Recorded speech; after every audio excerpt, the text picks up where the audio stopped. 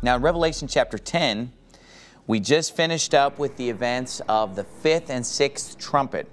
And before we get into the 7th trumpet, God spends some time in chapters 10 and 11 just talking about some things that have to do with the 7th trumpet and things that lead up to the 7th trumpet. Look at chapter 10, verse number 1. It says, "And I saw another mighty angel come down from heaven, clothed with a cloud, and a rainbow was upon his head, and his face was as it were the sun, and his feet as pillars of fire. And he had in his hand a little book open, and he set his right foot upon the sea, and his left foot on the earth, and cried with a loud voice as when a lion roareth. And when he had cried, 7 thunders uttered their voices." So I want you to get the picture here. This mighty angel comes down from heaven, clothed with a cloud, rainbow on his head. His face is as bright as the sun. And he comes down and sets one foot on the sea and his left foot on the earth. And he cries with a loud voice as when a lion roareth. When he had cried, 7 thunders uttered their voices. And when the 7 thunders had uttered their voices, I was about to write. So these 7 thunders that utter their voices, when the angel cries out, they're saying something. They're giving some information. But for some reason, God does not want us to have that information at this time. Because he says to John, the angel tells him, it says he was about to write, but he heard a voice from heaven saying unto me, "Seal up those things which the 7 thunders uttered, and write them not." So John hears what the 7 thunders have to say. He goes to write it down, and he's told, do not write that down. Seal up those things which the 7 thunders uttered, and write them not. This is really interesting, because the book of Revelation is so open with us, and it reveals so much to us, and God gives us so much information that it's strange here that this is the only place in Revelation where God is withholding some piece of information from us. I'm not sure why it's being withheld, but something that those 7 thunders uttered is something that we are not supposed to know about. And I've often wondered about it and tried to figure it out, but obviously he just doesn't want us to know. We'll find out someday. But it says in verse 5, "The angel which I saw stand upon the sea and upon the earth lifted up his hand to heaven," the same angel, "and swear by him that liveth forever and ever, who created heaven and the things that are therein, and the earth and the things that therein are, and the sea and the things which are therein, that there should be time no longer. But in the days of the voice of the 7th angel, when he shall begin to sound, the mystery of God should be finished, as he hath declared to his servants the prophets." Now, this ties in heavily with Daniel chapter 12, and I'm going to take you to Daniel 12 in just a moment. In fact, if you want to turn there, you can, because that's where we're going in just a moment. But let me say this. Some people have misunderstood this statement in chapter 10 where he swears that there shall be time no longer. Some people have misinterpreted that to say, well, this means that time is going to cease to exist from here on out. That's not what he means at all, because after this point, we still have the millennium or the 1,000-year reign of Christ. Well, if we have 1,000 years, obviously we're measuring time. So time still exists after the 7th angel sounds the trumpet. But what he's saying is, there shall be time no longer, and then there's a colon there, and then it says, "But in the days of the voice of the 7th angel, when he shall begin to sound, the mystery of God should be finished, as he hath declared to his servants the prophets." And so what he's saying there is that when the 7th trumpet sounds, the time that will be no longer is there will be no more time remaining until the mystery of God is finished. So when the 7th angel begins to sound the 7th trumpet, the mystery of God will be finished, as he hath declared to his servants the prophets. Now I'm going to get into what that mystery is in a moment. But first of all, let's go to Daniel chapter 12 and let's compare what we've seen so far in Revelation 10 with what we see in Daniel chapter 12, because there's something very similar in Daniel chapter 12. But I want to start at the beginning of Daniel chapter 12 and go through it verse by verse. It says in Daniel 12:1, "And at that time shall Michael stand up, the great prince which standeth for the children of thy people. And there shall be a time of trouble, such as never was since there was a nation, even to that same time. And at that time thy people shall be delivered, every one that shall be found written in the book." So verse 1 right there is just packed with information. Let's break it down slowly here. It says, first of all, that there shall be a time of trouble, such as never was since there was a nation, even to that same time. Well, compare that to Matthew 24, when the Bible says, "For then shall be great tribulation, such as was not since the beginning of the world to this time, nor ever shall be." We see that trouble and tribulation are often used interchangeably in the Bible. For example, in 2 Corinthians chapter 1, it says, who comforteth us in all our tribulation, that we may be able to comfort them which are in any trouble by the comfort wherewith we ourselves are comforted of God. So in 2 Corinthians 1, he uses trouble and tribulation interchangeably. Throughout the Bible, you'll see the words trouble and tribulation used interchangeably. So when he says there shall be a time of trouble, such as never was since there was a nation, even to that same time, that is the same period of time that he's referring to in Matthew 24, verse 21, when he says, for then shall be great tribulation, such as was not since the beginning of the world to this time, nor ever shall be. So we're dealing with the great tribulation. Well, now let's start at the beginning of the verse and read it again. And at that time shall Michael stand up, the great prince which standeth for the children of thy people. This is talking about Michael the archangel. It says, Michael will stand up, and there shall be a time of trouble, such as was not, since the world began, and so forth. Because we're tying it in with Matthew 24. Well, in Revelation chapter 12, do you remember the scripture about there being a war in heaven? And it says, Michael and his angels fought against the dragon, and the dragon fought and his angels. That's what's being alluded to in Daniel chapter 12, verse 1. So what the Bible's telling us is that Michael the archangel is going to battle with the devil. We read about it in chapter 12, and the devil's going to be cast out of heaven. He's going to be cast down to the earth. And when the devil is cast down to the earth, the Bible says that he has great wrath, because he knoweth that he hath but a short time. And so when the devil is cast down to the earth, he knows he has a short time. He goes to persecute the woman which brought forth the man-child. We'll deal with that in the sermon on Revelation 12. But then it says, at the end, it says, the dragon was wroth with the woman, last verse of chapter 12, and went to make war with the remnant of her seed, which keep the commandments of God and have the testimony of Jesus Christ. And what do we see in the next chapter, chapter 13? But we see Satan making war with the saints through the Antichrist. The dragon, or Satan, puts the Antichrist in power to make war with the saints, to make war with God's people.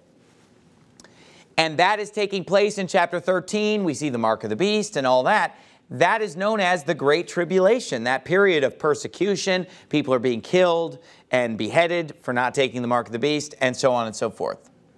So that matches perfectly with Daniel chapter 12, because in chapter 12 of Revelation, the devil's cast out of heaven. He goes to make war with the saints. That's what basically initiates the tribulation, is the devil being cast down to the earth. And then he goes out to persecute.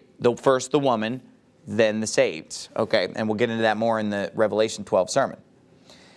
Now let's look at it in Daniel 12:1 again with that in mind. And at that time shall Michael stand up, the great prince which standeth for the children of thy people.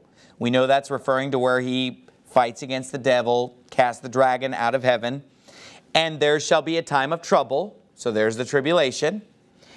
Such as never was since there was a nation, even to that time. And then look at this.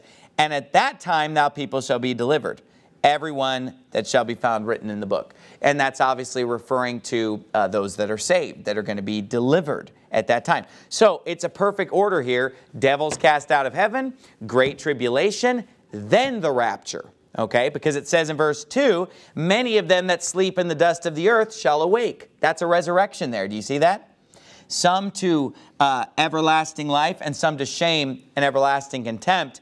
And they that be wise shall shine as the brightness of the firmament, and they that turn many to righteousness as the stars forever and ever. So in Daniel chapter 12, verses 1 through 3, here are the events. Michael stands up and basically fights against the dragon, casts him out of heaven. When he gets down to the earth, he goes out to persecute first the woman, then he persecutes the remnant of her seed that keep the commandments of God and have the testimony of Jesus Christ.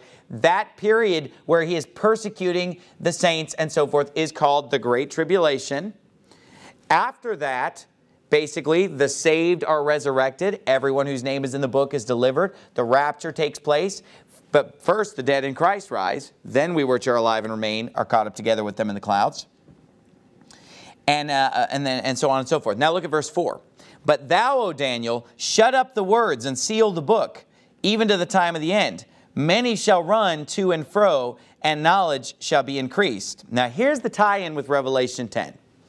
Then I, Daniel, looked, and behold, there stood other two, the one on the side of the bank of the river, and the other on that side of the bank of the river. And one said to the man clothed in linen, which was upon the waters of the river. How long shall it be to the end of these wonders? And I heard the man clothed in linen, which was upon the waters of the river, when he held up his right hand and his left hand unto heaven, and swear by him that liveth forever and ever, that it shall be for a time, times, and an half. And when he shall have accomplished to scatter the power of the holy people, all these things shall be finished. So, what do we have here? We have two angels, one of them standing on one side of a river, and one of them standing on the other side of the river. And one of them says to the one on this side of the river, how long shall it be to the end of these wonders? He lifts up his hands to heaven and swears by him that liveth forever and ever, that it shall be for a time, and times, and half a time. Well, what's interesting is that in Revelation 10, what do we see? An angel standing with one foot on the sea and another foot on the earth, lifting up his hand to heaven, and swearing by him that liveth forever and ever, that there shall be time no longer. So what I believe is that these two angels standing on either side of the river, one of them that says, it shall be for a time and half a times, we see in Daniel 12, but then the other angel we see in Revelation 10, on the other side of the river, saying, there shall be time no longer. So we're dealing with a 3.5-year period between the angel that speaks in Daniel 12 and the angel that speaks in Revelation chapter 10. And the reason I say 3.5 years is that when the Bible says time and times and half a time, it's referring to 3.5 years or 3.5 periods of time, because time is one, right? Then we have times and then a half a time. So what's 1 plus 2 plus a half? 3.5. And I'll show you that a little bit later in the sermon, how time and times and half a times is used synonymously with 3 years. Now, it says that there will be a time and half a times at the end of verse 7 there, and when he shall have accomplished to scatter the power of the holy people, all these things shall be finished. And that's similar to the statement in Revelation 10 where he says the mystery of God should be finished as he hath declared to his servants the prophets. You say, Pastor Anderson, I don't understand anything that you just said. Well, join the club, because Daniel didn't understand it either. Because it says in verse number 8, and I heard, but I understood not. So if you don't understand what I've just explained, well, neither did Daniel at that time. And hopefully you'll understand it by the end of the sermon tonight. It says, I understood not. Then said I, O my Lord, what shall be the end of these things? Verse 9. And he said, go thy way, Daniel, for the words are closed up and sealed till the time of the end. Now, I've got good news for you, though. We're living in the time of the end. Because in Revelation chapter 22, at the very end of the book of Revelation, the Bible says in verse 10, and he said unto me, seal not the sayings of the prophecy of this book, for the time is at hand. So at the end of the book of Daniel, Daniel said, I don't understand these things. And God said, go thy way, Daniel, seal up the words. It's not until the time of the end. At the end of Revelation, he says, seal not the sayings of the prophecy of the book, for the time is at hand. And so we today, with the book of Revelation in our hand, can understand what Daniel failed to understand in the book of Daniel. So the fact that I just read it to you from Daniel chapter 12, and you're scratching your head having trouble understanding it, makes perfect sense, because he didn't understand it either. But when we combine it with the book of Revelation, it will make sense, and you will understand it. And if Daniel would have had the book of Revelation available to him, he would have understood it too. Okay? Verse 10, many shall be purified and made white and tried. But the wicked shall do wickedly, and none of the wicked shall understand, but the wise shall understand. So, God is saying, look, Daniel, you don't understand this now, but at the time of the end, people will understand it. But is he saying that everyone's going to understand it at the time of the end? No. He's saying the righteous will understand it in the time of the end, but none of the wicked shall understand. So in order to be able to understand biblical prophecy, you know what the first thing you got to do is be saved. And a lot of people, the reason they don't understand biblical prophecy is because they're not saved. Because the Bible says the natural man receiveth not the things of the Spirit of God, for they are foolishness unto him, neither can he know them, because they're spiritually discerned. And I often find that when someone's very confused about biblical prophecy and cannot understand basic, simple truths, and I know tonight's sermon is not that basic, but other sermons that are really basic on Bible prophecy, and it goes right over their head, you know, then you talk to those same people about salvation, and they're wrong on salvation. They don't believe it's by grace through faith. They don't believe that everlasting life is the gift of God to whosoever believeth. And then it makes perfect sense why they don't understand. Because they don't have the Holy Spirit inside them to teach them and to guide them. And the Bible's clear, none of the wicked shall understand. And of course, we don't have our own righteousness, but we are righteous through the blood of Christ, through our Savior. Then in the next 3 verses, he gives some very, very specific key information about the end times. He says in verse 11, "From the time that the daily sacrifice shall be taken away, and the abomination that maketh desolate set up, there shall be 1,290 days." A little earlier in the chapter, what did the angel say when he swore by him that liveth forever and ever? He said, until the end, there shall be a time, times, and half a times. That is 3.5 years. Well, that matches perfectly with verse 11 when it says, from the time, meaning starting with the time that the daily sacrifice is taken away, and the abomination that maketh desolate set up, he says there shall be 1,290 days. So from the abomination of desolation to the end, he says there will be 1,290 days. Well, just to help you out, 1,290 days is 3.5 years. Now, go if you would, keep your finger in Daniel 12 there. Go back to Daniel chapter 9.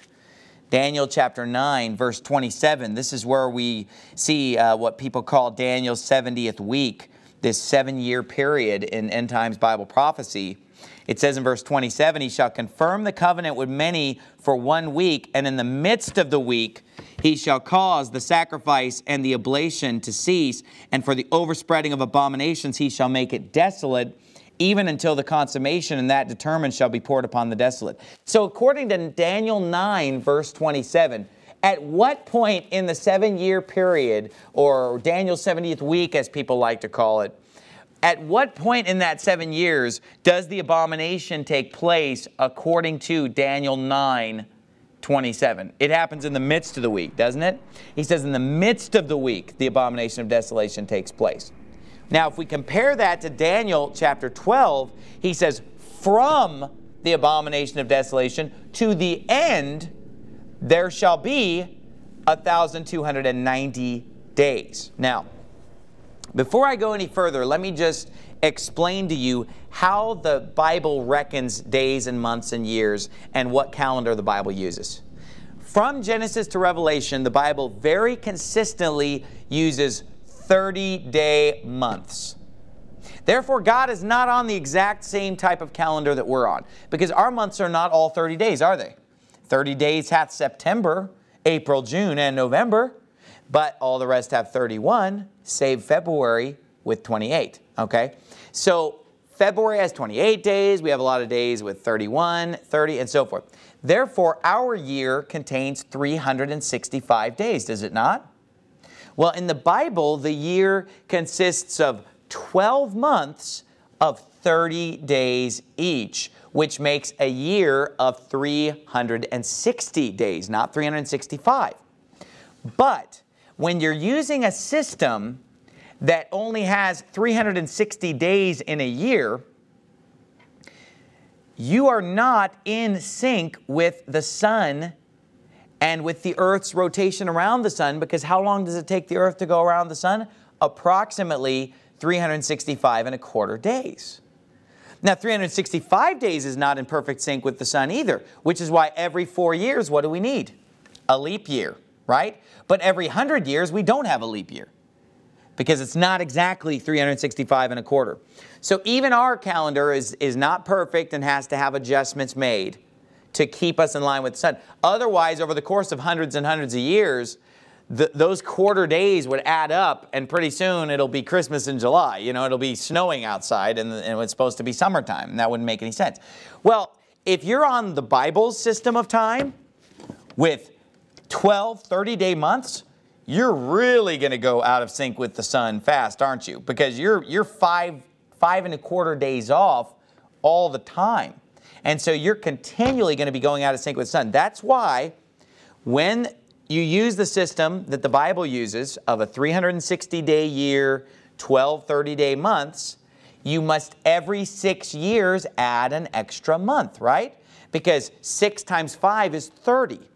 And so the 5 days that you're losing every year, those add up after 6 years to 30 days. You tag on an extra month to make up for that.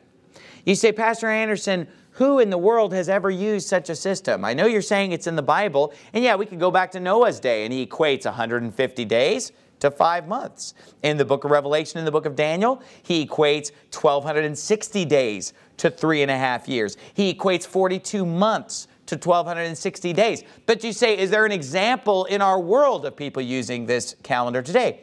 Believe it or not, the Iranians, the Persians, used this calendar for thousands of years. In fact, the longest known running calendar known to man that can be documented is a Persian calendar that has gone off of these 360-day years. Okay, adding a leap month. I'm calling it a leap month. You know, just adding an extra month every 6 years to bring things in line with the heavenly bodies. Because remember, in Genesis 1, the Bible very clearly tells us that one of the purposes of the sun and moon and stars is that they will help us with signs and seasons and days and months and years. So to teach that, oh, there's a 360-day year and it has nothing to do with the sun and moon, that's bizarre.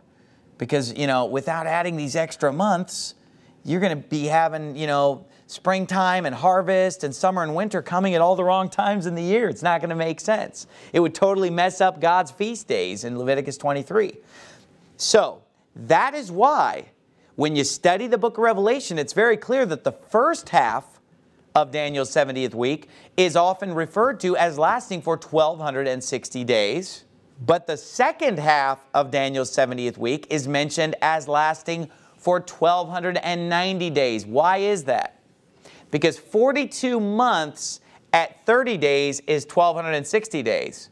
But by the time we get to the second half of Daniel's 70th week, we must add an extra month.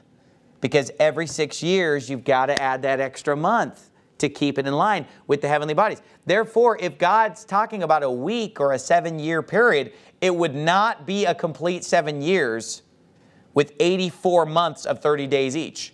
2,520 days is not going to cut it. You got to add in that extra month. And then you're up to 2,550 days for the entire week. 1,260 in the first half, 1,290 in the second half. That's why the abomination of desolation happens in the middle of the week. And from the abomination of desolation going forward, the Bible says in Daniel 12:1, there shall be 1,290 days. All right? Look at the next verse. Verse 12. Blessed is he that waiteth and cometh to the 1,330 days. But go thou thy way till the end be, for thou shalt rest and shalt stand in thy lot at the end of the days. So there are two key numbers given here at the end of Daniel 12. There's the 1,290-day number, which is talking about what? The second half of Daniel's 70th week. From the abomination of desolation going forward. Okay? And then we know at that time it's over. Okay? Well, what's the 1,335-day period?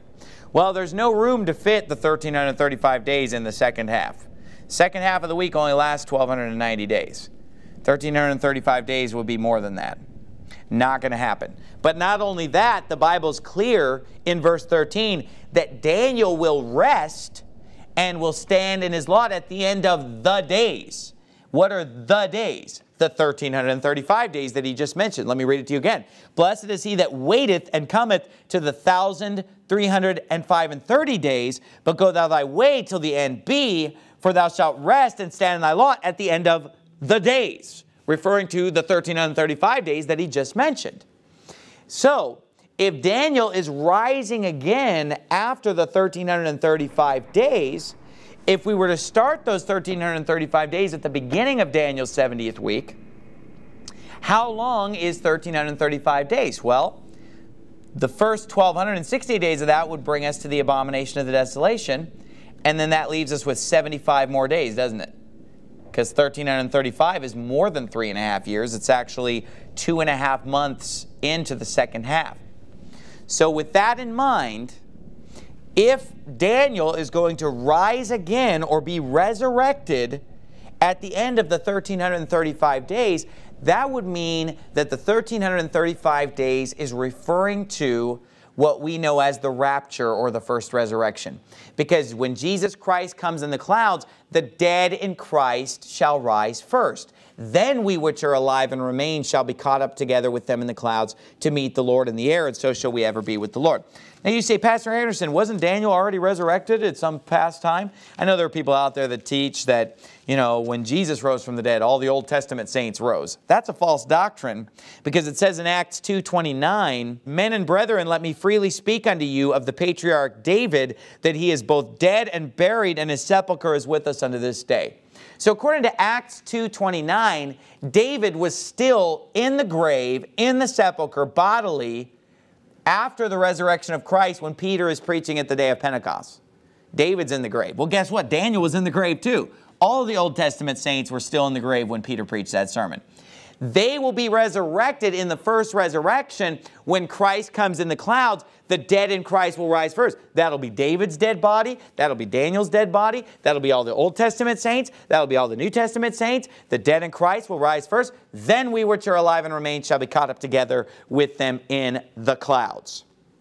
So, if that resurrection of Daniel is taking place 1335 days into Daniel's 70th week, or during the second half of Daniel's 70th week, what does that mean?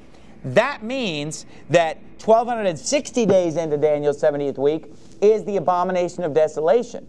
Well, when the Bible says in Matthew 24, when we see the abomination of desolation, he says, then shall be great tribulation. That's where we see a lot of people being killed for the cause of Christ. That's where we see the Antichrist come into total control at the abomination of desolation, where he is ruling over every kindred and tongue and people and nation, and where he's causing everyone to have a mark in their right hand or in their forehead to buy or sell.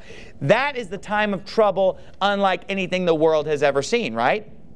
And that takes place at the midpoint. That means there are 75 more days until we're raptured. There are 75 more days until we are caught up in the clouds right after the dead in Christ rise. That means the period of great tribulation will last for 75 days. There will be a time of trouble and tribulation, obviously, for the 3.5 years leading up to the abomination of desolation. But when great tribulation begins, is at that abomination, that's the one where basically believers are being killed en masse.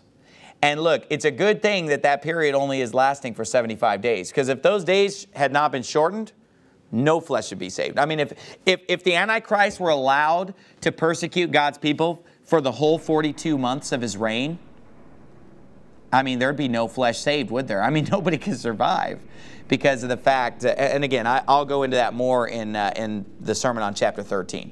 But you understand what I'm saying, that there are two key numbers here. 1,290 days from the abomination to the end of the week, and 1,335 days from the beginning of the week unto the resurrection of Daniel, unto the resurrection of all believers, unto the rapture, okay, or Christ coming in the clouds, and so on and so forth. To me, this is a clear passage, but even to confirm this more, remember what we talked about back in Revelation chapter 2, where he said, you shall have tribulation for 10 days. Be thou faithful unto death, and I'll give thee a crown of life. Those 10 days are symbolic of the 10 days of the Hebrew calendar, where the first day of the 7th month is the blowing of the trumpets at the exact midpoint of the Hebrew calendar year, which represents the abomination of desolation at the exact midpoint of Daniel's 70th week. And then if you remember, on the 10th day of the 7th month on the Hebrew calendar, we have the trumpet of Jubilee sounding, which the trumpet of Jubilee represents the trumpet of liberty, the trumpet of the rapture, where the trumpet sounds and we are gathered unto our inheritance in the heavens. And so what is the distance between the exact midpoint of the Hebrew year to the 10th day of the 7th month when the trumpet of the Jubilee sounds? Obviously, those are 10 days, the first 10 days of that 7th month. That's what he's referring to in Revelation 2. And I went into it in more detail in my Revelation 2 sermon. Hopefully you were there and you heard it before you're hearing this sermon. But those 10 days are the 10 days he's referring to of tribulation. You say, well, the tribulation lasts for 75 days. That's the great tribulation, that is. That's because we're dealing with a 7-year period as opposed to a 1-year Hebrew calendar year. And that's why if you take the number 1,335 and divide it by 7, since we're dealing with only 1 year as opposed to 7 years, if you take 1335 divided by 7, it comes out to 190.71. Well, what's the 190th day of the year? The 10th day of the 7th month. When does the trumpet of the Jubilee sound? 10th day of the 7th month. When does the rapture take place? 1,335 days into Daniel's 70th week. Now, that's enough in Daniel 12. Let's finish out in Revelation. But we needed the information we just gained in Revelation to understand the rest of what I'm going to show you from Revelation. We needed Daniel 12. Now, people will often accuse me of setting a date for the rapture. Now, has anything I said in the last 10 minutes set a date of the rapture? No. Have I mentioned any calendar dates or years? Look, I have no clue when the rapture will take place. I have no clue when Christ's coming in the clouds will be. I have not the slightest idea. It could happen in the next 10 years. It could happen 100 years from now. It could happen in my lifetime. It might happen long after I'm gone. I have no clue when it's going to be.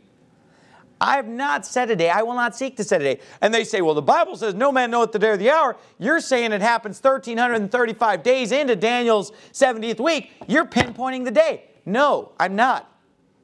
Because we don't know when Daniel's 70th week begins, do we? So I'm not setting a date. Now, people will often say, well, yeah, but once it begins, we'll know. But hold on a minute. Will we really know? Because the Bible says that the week begins with the Antichrist confirming the covenant with many for 1 week.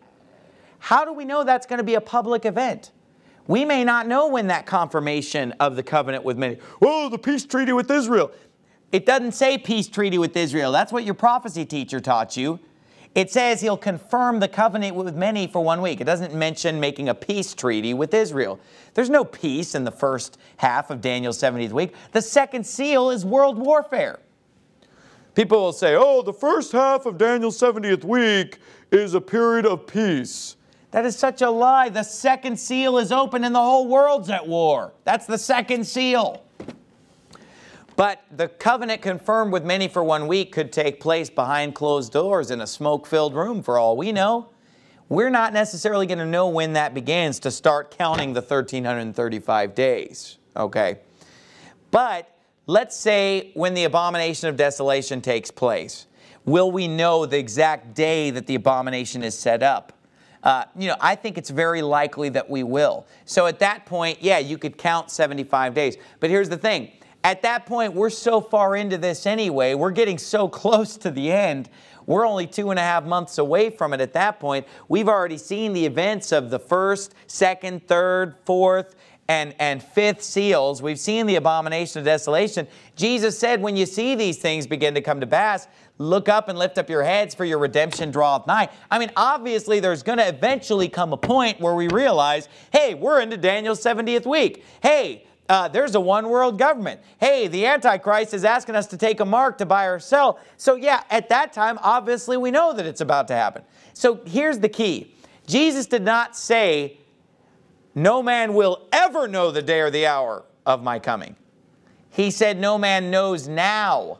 When he was talking back then, no man knoweth the day or the hour, but my Father only. Okay, so obviously, okay, let me put it to you this way. After it happens, will we know the day or the hour? Obviously, after it happens, looking back, we'll be able to know. Well, guess what? As we get very close to it, at that point, we will also know when it's coming. If we're in the know, if we've studied our Bibles. And so obviously, when we see the sun and moon darkened, right, we'll know it's going to happen today. Here it is, here it comes. And so that whole argument of claiming that it's date setting to say that it happens 1335 into the week, that just falls apart because we're not setting any year, we're not setting any month. And frankly, I don't know what day or what calendar month his coming will be.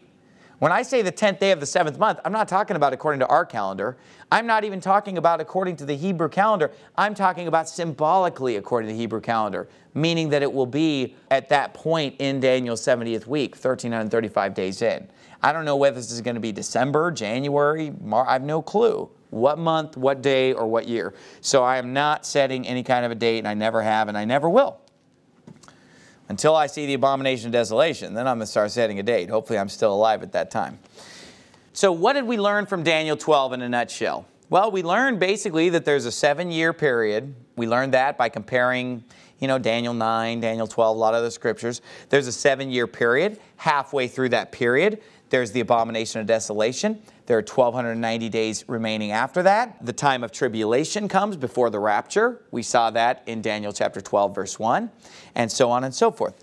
Now, with that all that information in mind, keeping in mind what the angel said about a time and times and half a time until the end, and then looking at Revelation 10, verse 6, it says this, very similar to what we saw in Daniel 12, except that the time is different. The angel in Daniel 12 lifted up his hand and swore that it would be for a time, times, and half a time. The angel in Revelation 10 lifts up his hand, verse 5, the angel which I saw stand upon the sea and upon the earth, lift up his hand to heaven, and swear by him that liveth forever and ever, who created heaven and the things that therein are, and the earth and the things that therein are, and the sea and the things that therein, that there should be time no longer. So no more time, times, half a time. He said, this is it. But in the days of the voice of the seventh angel, here's the key, when he shall begin to sound, the mystery of God should be finished as he hath declared to his servants the prophet. So, the mystery of God is finished in the days of the voice of the seventh angel when he shall begin to sound. So, when we talk about the events of the seventh trumpet, when is the mystery of God finished? At the beginning of the events of the seventh trumpet or at the end of the events of the seventh trumpet? At the beginning, right? So this isn't the very, very end of things, because the seventh trumpet still has to sound and the events of the seventh trumpet have to play out, which we see recorded in chapter 11. So he says that the mystery of God should be finished. What is he referring to when he says the mystery of God? Go to Romans 11:25. Romans 11:25 will tell us what the mystery of God is. That will be finished in the days of the voice of the seventh angel when he shall begin to sound. Look at Romans 11, verse 25. It says, for I would not, brethren, that you should be ignorant of this mystery, lest ye should be wise in your own conceits, that blindness in part is happened to Israel until the fullness of the Gentiles be come in. So the mystery in Romans 11:25 is that blindness is happened to Israel until the fullness of the Gentiles be come in. And so all Israel shall be saved, as it is written, there shall come out of Zion the deliverer, and shall turn away ungodliness from Jacob. For this is my covenant unto them, when I shall take away their sins. Now, first of all, let it be said that when it says all Israel shall be saved, it's important to get the context of the whole passage of chapters 9 through 11 of Romans, because in chapter 9 he says in verse 6, not as though the word of God hath taken none effect, for they are not all Israel which are called Israel. Neither because they are the seed of Abraham are they all children, but in Isaac shall thy seed be called. So in chapters 9 and 10 and 11, he already explained to us how, the true Israel is only those who are believers, okay? And that the rest of the Israelites who don't believe have been broken off of the olive tree. They are not part of the olive tree. They're not part of the nation. So notice what he said there, that the mystery of God there in Romans 11:25 through 27 was the fact that blindness had happened. Let me go there again and just make sure I get the exact wording. That blindness in part is happened to Israel until the fullness of the Gentiles be come in. So the mystery that's being finished, I believe, in Revelation 10 is the fullness of the Gentiles being come in, referred to in Romans 11:25 through 27. Now, go if you would to Revelation chapter number 11 now. Revelation chapter number 11. And let's see if we can figure out when the fullness of the Gentiles is come in, shall we? It says, and there was given me a reed like unto a rod, and the angel stood, saying, rise and measure the temple of God, and the altar, and them that worship therein. But the court which is without the temple leave out, and measure it not, for it is given unto the Gentiles, and the holy city shall they tread under foot 42 months. And I will give power unto my 2 witnesses, and they shall prophesy 1,260 days, clothed in sackcloth. So right there we see that there is a 42-month period or a 1260-day period in which Jerusalem shall lay desolate, and where the holy city shall be trodden under foot of the Gentiles. It says, it is given unto the Gentiles, and the holy city shall they trod underfoot 40 and 2 months. Now, you might look at that 1260 days or 42 months and say, oh, that's the first half of Daniel's 70 week. Wrong. Because you have to understand that the reason why this is only 1260 days instead of 1290 full days, even though it's in the second half. Because look, when does the abomination of desolation take place? The midpoint. Well, when is Jerusalem going to be trodden underfoot and made desolate? At the abomination of desolation. Okay? And if we compare Daniel and Revelation, I don't have time to show you all the scriptures, but clearly Revelation 11, 1 and 2 lines up with the abomination. Well, the witnesses begin to prophesy when the city is laid desolate at the abomination of desolation. The city is desolate for 42 months. They prophesy for 1260 days. But if you remember, after they're done prophesying, then the Antichrist makes war with them. Then he kills them. Then they lay in the street for 3 days. Then they're resurrected. So there are still things that have to happen in those final 30 days. Okay? But those are the days, that final 30 days are the days where the seventh trumpet sounds and those events are carried out. Let's compare this quickly to Luke 21:24. The Bible reads, and they shall fall by the edge of the sword. And this is referring to people dwelling in Jerusalem and in Judea. He says, they shall fall by the edge of the sword and shall be led away captive into all nations. And Jerusalem shall be trodden down of the Gentiles until the times of the Gentiles be fulfilled. So, he says there, Jerusalem shall be trodden down of the Gentiles. That's exactly what we saw in Revelation 11, 1 through 3. And he says, until the times of the Gentiles shall be fulfilled. How long shall the city be trodden down of the Gentiles according to Revelation 11:2? 42 months. So, when is the time of the Gentiles fulfilled?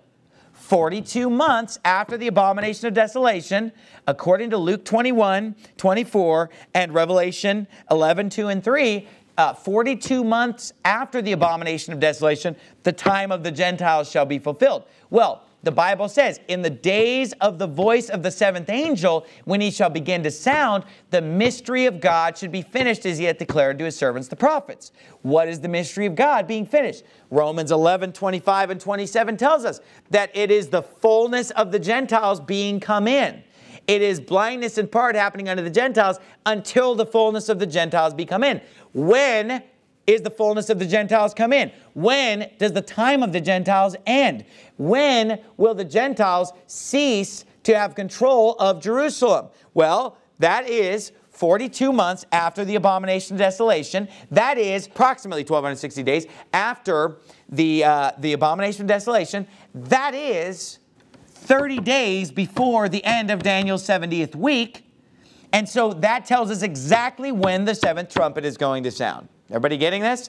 The seventh trumpet will sound right at the end, approximately 30 days before the end of Daniel's 70th week. Because it's the days of the seventh angel when he shall begin to sound.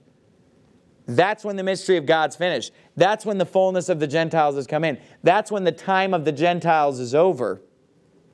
That's when the seventh angel begins to sound. So that, you know what that proves? That proves that the seventh angel does not sound, and the events of the seventh angel's trumpet do not take place until the last 30 days of Daniel's 70th week. Are you getting the significance of that? The seventh trumpet events and judgments of great hail and lightning and thunder take place in the last 30 days of Daniel's 70th week. And what that proves is that that is the end of God's pouring out of his wrath. Because why? When the seventh angel sounds, they say, the kingdoms of this world are become the kingdoms of our Lord and of his Christ, and he shall reign forever and ever. What do we have after Daniel's 70th week? The millennial reign of Christ. See how it all fits together perfectly? Now look, I apologize. This is the most complicated sermon that I've probably ever preached on Bible prophecy, and it's an advanced sermon. And if you're here tonight and maybe, you're a little newer at Bible prophecy, probably a lot of the sermon, went over your head. You probably need to go back and listen to Revelation 1 through 9. Because this is probably one of the most in-depth, complicated sermons I've ever preached on Bible prophecy. It really assumes that you know the basics. Okay, but we need to know some of the strong meat sometimes of this this subject. And there's a chart. I've put together a chart that kind of lays this out in a chart. You can go to kjvprophecy.com. And the Daniel 70th week chart, maybe it'll help you to see it in a pictorial representation. And then at the bottom, all the scriptures are there proving all the points are biblical and in line with Scripture. But let's quickly finish up Revelation 10 here. It says in verse 7, "But in the days of the voice of the seventh angel, when he shall begin to sound, the mystery of God should be finished, as he hath declared to his servants the prophets. And the voice which I heard from heaven spake unto me again, and said, Go and take the little book, which is open in the hand of the angel, which standeth upon the sea and upon the earth.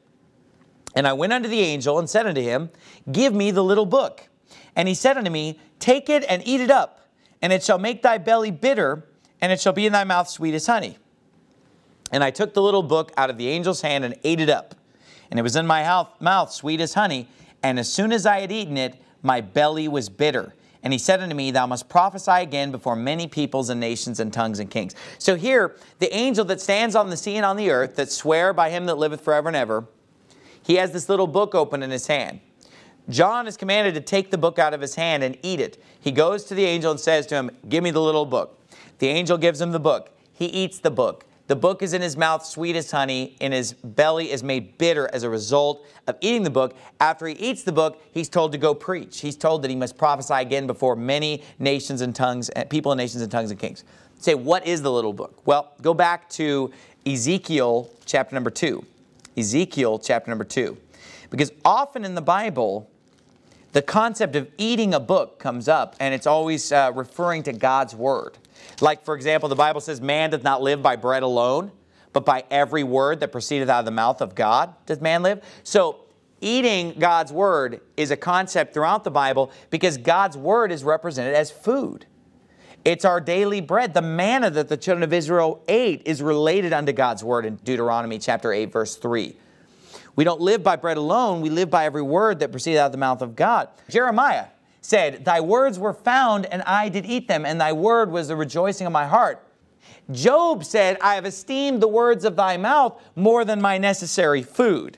So Job, Jeremiah, the children of Israel, over and over again, eating the word of God comes up. Look at Ezekiel chapter 2. "But thou, son of man," speaking to Ezekiel, "hear what I say unto thee.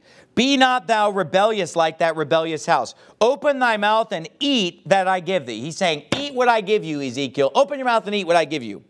"And when I looked, behold, an hand was sent unto me, and lo, a roll of a book was therein." So what is Ezekiel being told to eat at the end of chapter 2? A roll of a book. And look what it says in verse 10. "And he spread it before me." He spread out the roll. Roll means scroll there. He spreads out the scroll of the book before him. "And it was written within and without, and there was written therein lamentations and mourning and woe." So the book that Ezekiel is told to eat at the end of chapter 2 is a scroll containing lamentations, mourning, and woe. So not only is that scroll God's Word, but it's a very negative portion of God's Word, isn't it? Because it's a part of God's Word that has to do with lamentations, mourning, and woe. Well, the book that John is being told to eat in Revelation chapter 10 is the same way. It's a book that has to do with the words of God's judgment and wrath upon this earth. And he eats that book, and it's in his mouth sweet as honey. Why was the book that John ate in Revelation 10 sweet as honey to his mouth? Because God's Word is sweet to the mouth. The Bible says in Psalm chapter 19, the famous passage, "The law of the Lord is perfect," verse 7, "converting the soul. The testimony of the Lord is sure, making wise the simple." We're talking about the Word of God, the law of the Lord, the testimony of the Lord. "The statutes of the Lord are right, rejoicing the heart. The commandment of the Lord is pure, enlightening the eyes. The fear of the Lord is clean, enduring forever. The judgments of the Lord are true and righteous altogether." So God's judgments are true and right. God's commandments, God's statutes, God's word is perfect. He says, more to be desired are they than gold, yea, than much fine gold. Watch this. Sweeter also than honey and the honeycomb. So God's word is sweeter than the honeycomb. David said in the book of Psalms that God's word was sweet unto his mouth and to his taste. But why did it make his belly bitter? Because of the negative subject matter. So what the Bible is teaching here is that many negative portions of Scripture, they're sweet to our taste because honestly, the whole Bible is sweet to our taste. I mean, we as Christians, we love the Word of God. And I don't know about you, I love every part of the Word of God. I love the positive parts of the Word of God, and I love the negative parts of the Word of God because I just love God. You know, I just love His Word. But there are parts of it that can make our belly bitter as we read about judgments and lamentations. Whoa, some parts of the Bible make us sorrowful, don't they? Even though they're sweet to our taste in the sense that we love God's Word, we're sorrowful when we think about unsaved people going to hell, aren't we? I mean, doesn't that make us sorry? We don't question God's justice and God's judgment, but it can still bring sorrow and it can bring a bitterness to our belly when we think about the wrath that's going to be poured out with the 7 trumpets, when we think about the wrath that's going to be poured out with the 7 vials. And so when he ate the book, he said it was in his mouth sweet as honey, but as soon as he had eaten it, his belly was bitter. And the angel said unto him, thou must prophesy again before many people and nations and tongues and kings. Let's bow our heads and have a word of prayer. Father, we thank you so much for your word, and we thank you so much for these truths. I pray that those that are here would study to show themselves approved. This is not a simple sermon. This was not the milk of the word. This was definitely the strong meat. I went into a lot of subjects that are very deep and complicated, but I pray that many people would understand the things that I preached in this sermon, that they would study and read and maybe look at the chart that I've made, maybe make their own chart just based on what the Bible teaches, and come to grips and an understanding with these deep truths of your word, and come to a very clear and specific understanding of the book of Revelation through these 22 messages. In Jesus' name I pray, amen.